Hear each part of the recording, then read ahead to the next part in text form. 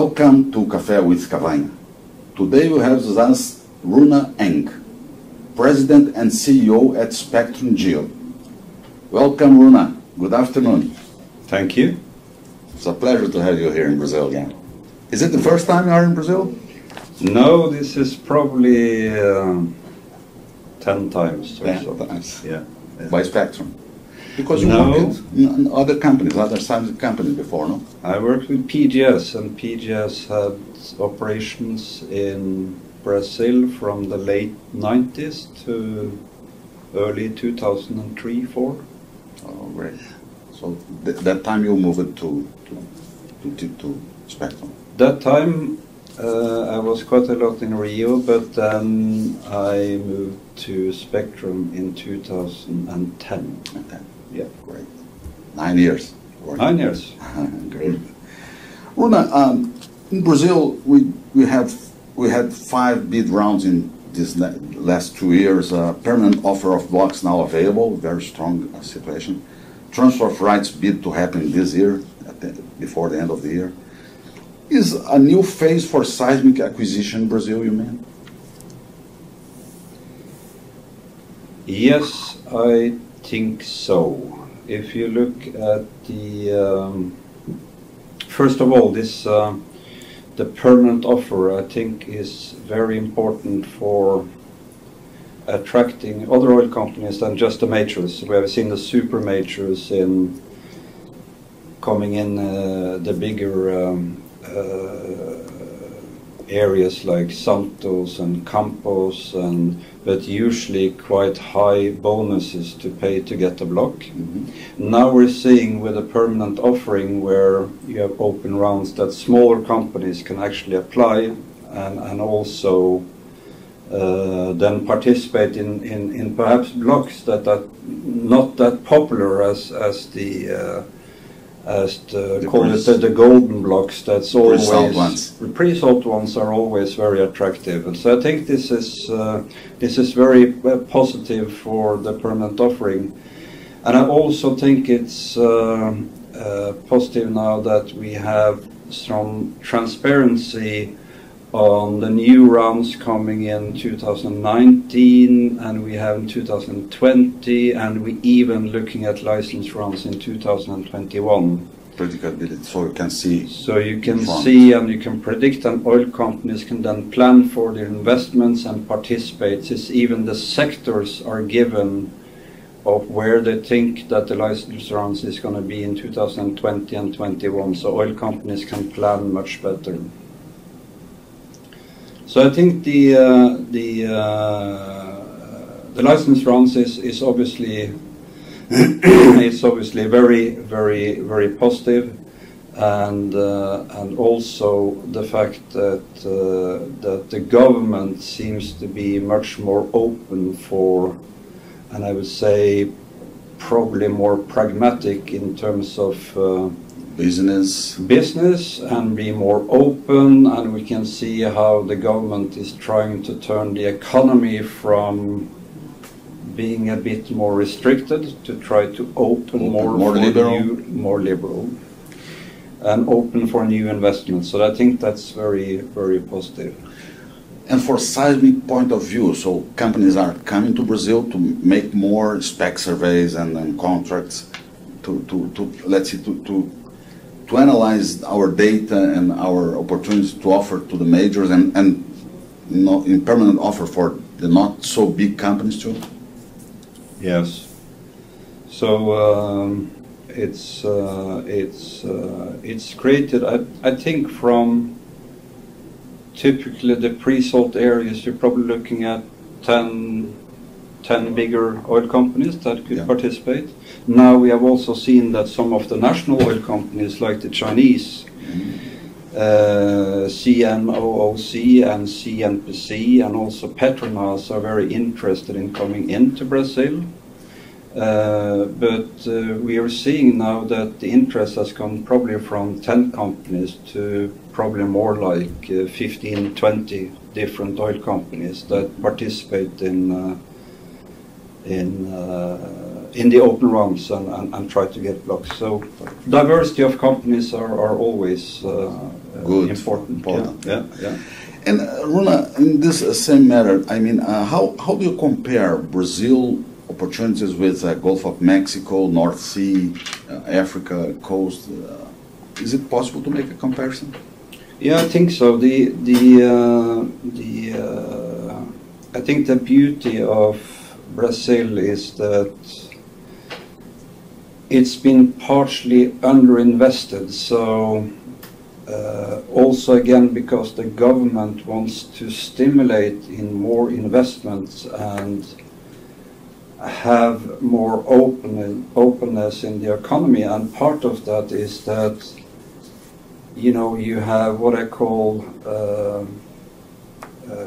top-class sedimentary basins like the Santos Basin, where I think first discovery was made in 1970, and it's 350,000 square kilometers. It's a huge basin, but it's just in the recent, I would say, 10, 15 years where it's become very popular now, and everyone wants to go into Santos, everyone to have a stake in Campos Basin, and these are huge basins. I mean, I would say as strong that probably Santos is probably the super basin of the world right now.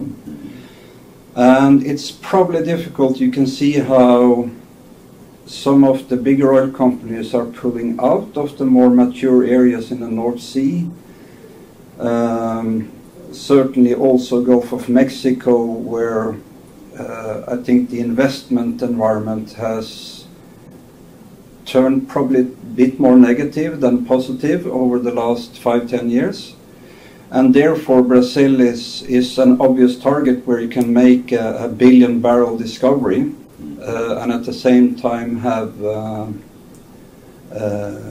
call it good investment climate to live with. So as far as I can see, and it's a huge coast, so you have everything from the Pelotas Basin all the way down to Uruguay and all the way up to French Guiana, where you have the Fossa Amazonas. So it's almost like a microcontinent where you have all kinds of different sedimentary basins within the same country.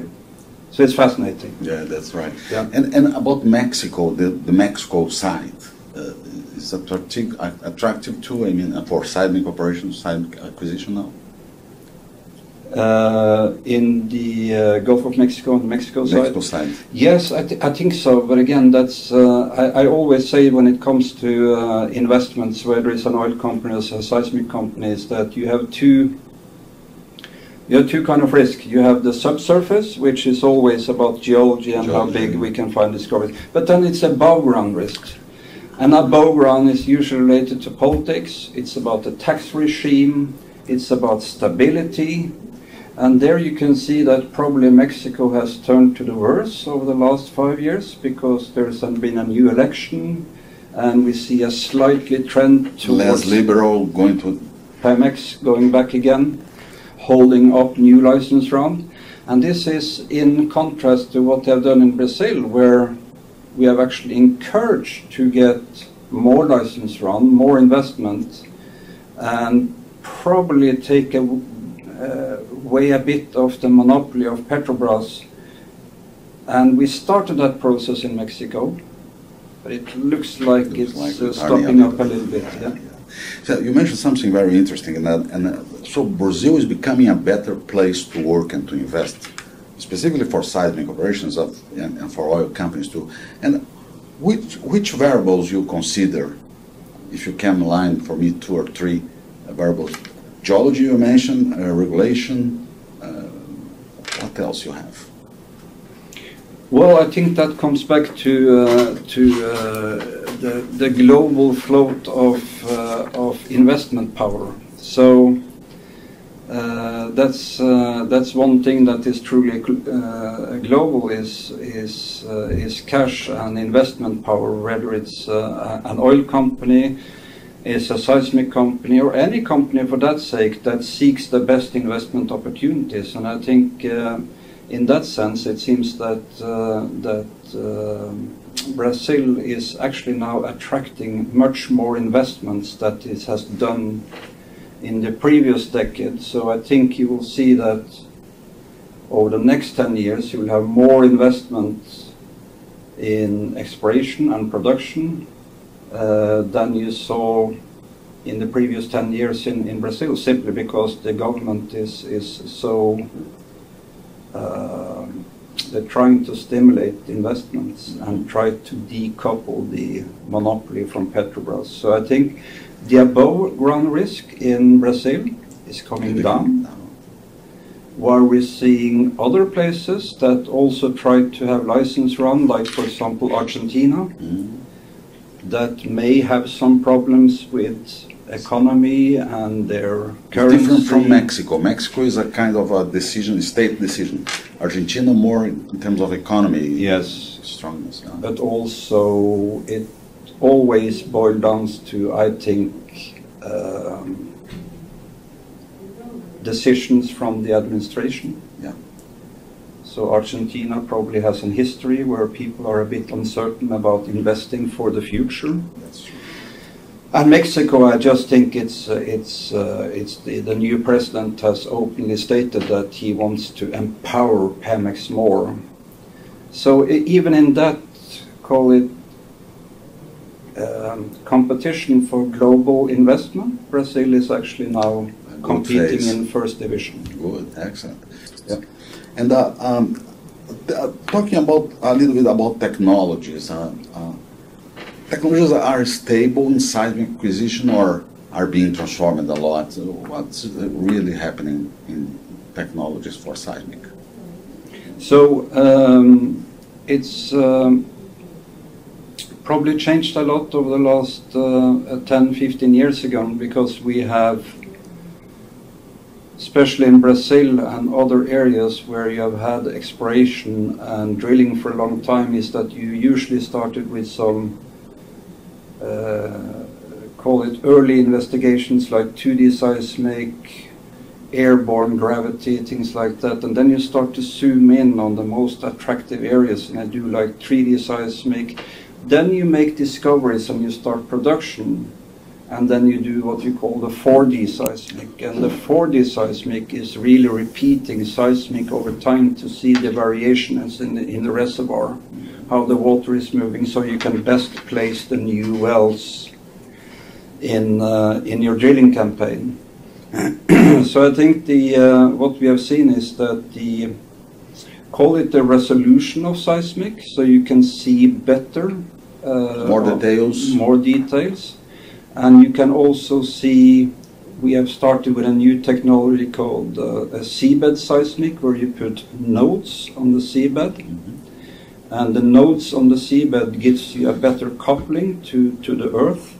So you actually get better signals and you can see even more.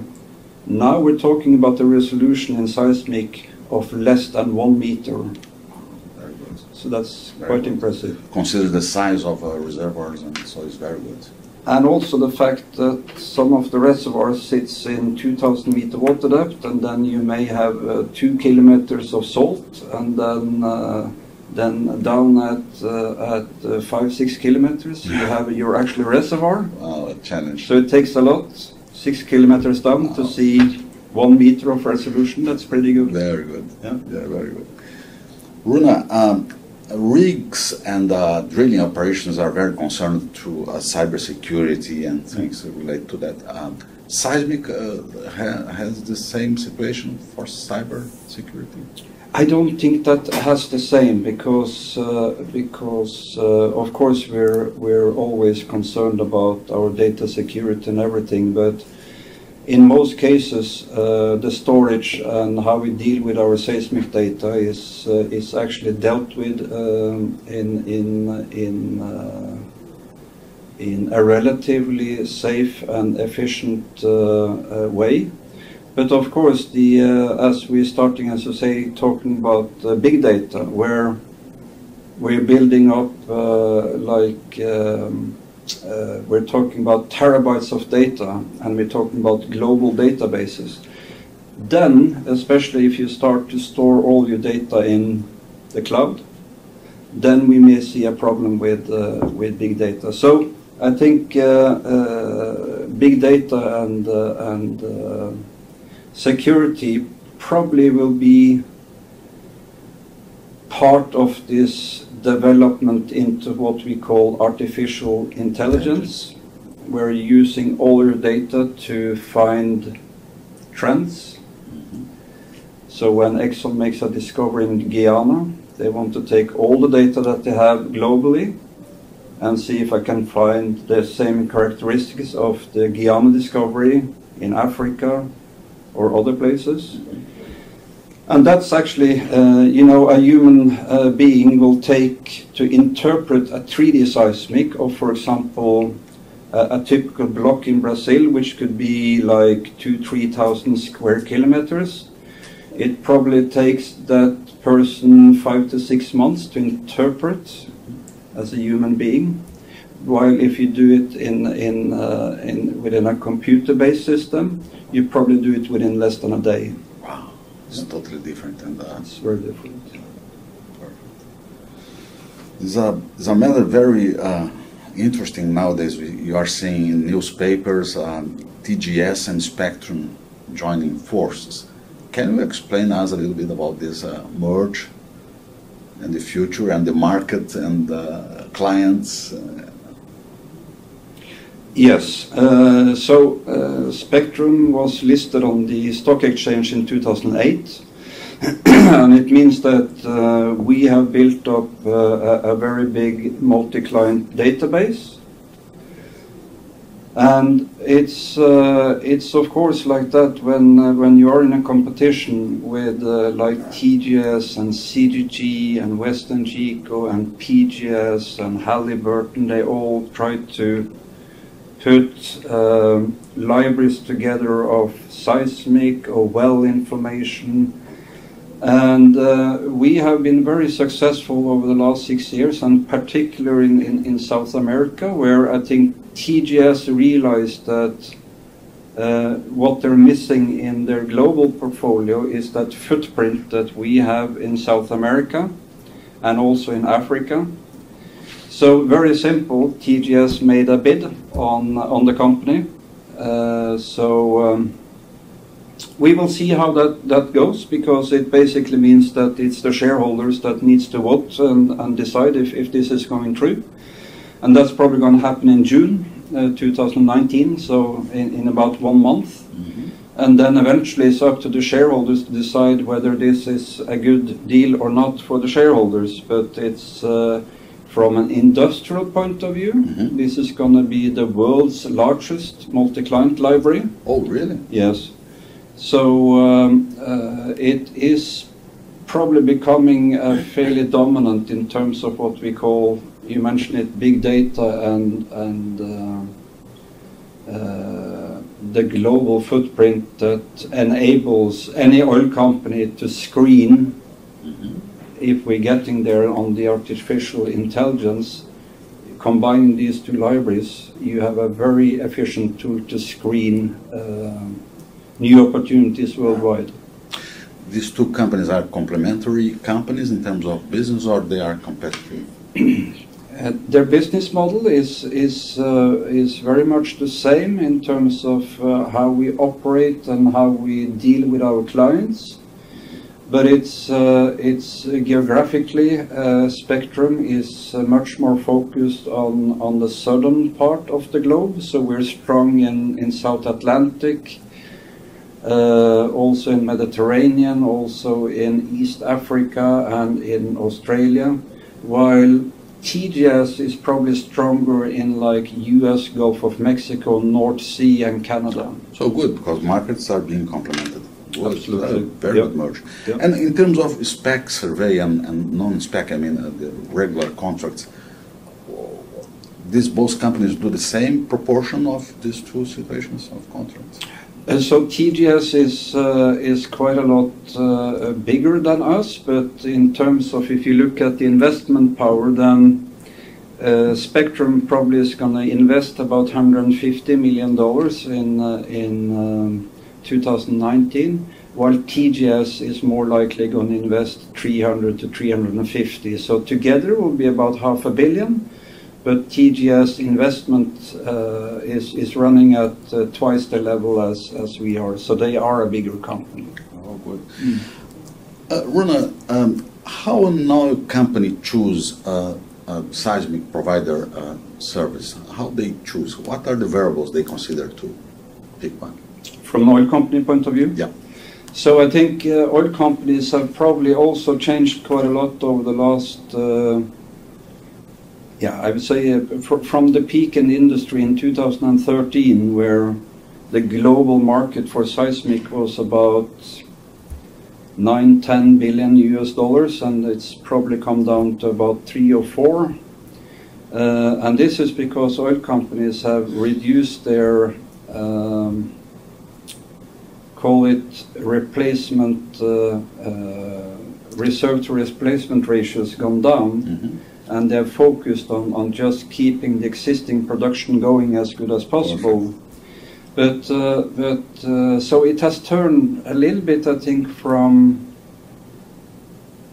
earlier in the cycle where it was a lot about technology and developing new technology, but then suddenly oil companies and also the service industry realizes that, well, if we don't get paid for it, we're not going to develop it. And that's where Schlumberger has taken a hit and said, we're not going to develop new technology unless we get paid for it. And they have stopped on seismic. CGG is still quite active on R&D and developing data processing. But I think it's probably, in terms of when you do a selection, it's probably more on the price, of course, but also the reputation and the HSE qualifications that you have, safe operations that will always be an important factor. Environment is an issue in Brazil, for your vision? Environment is always an issue everywhere you operate, but not that much only for seismic, but the whole, call it development chain from early exploration to production. So perhaps environment in Brazil has been a bit more pronounced than you have seen other places where you have regulatory set rules. While in Brazil, it's always from area to area. You need to do environmental assessment. You need to do beach monitoring. So almost like, because this is a huge coast, it's almost like starting all over again if you move from one area to another area. Excellent. Well, very good. Thank you very much. Appreciate this conversation. And it's a pleasure to meet you here again in Brazil. Thank you. Thank you. I will come back. Good. Excellent. Okay. Good evening for everyone. Thank you.